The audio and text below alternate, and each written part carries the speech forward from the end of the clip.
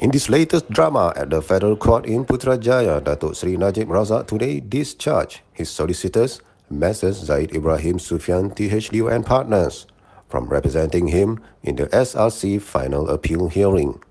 His lead counsel, Hisyam Teh Poh Teik, informed this latest development to Chief Justice Tengku Maimun Tuan immediately after the proceedings began this morning.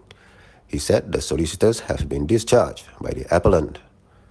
However, this did not seem to surprise the panel of judges as Tengku Maimun just reacted by saying proceed, prompting lead prosecutor Datuk V Sithambaram to stand up and continue with his submissions.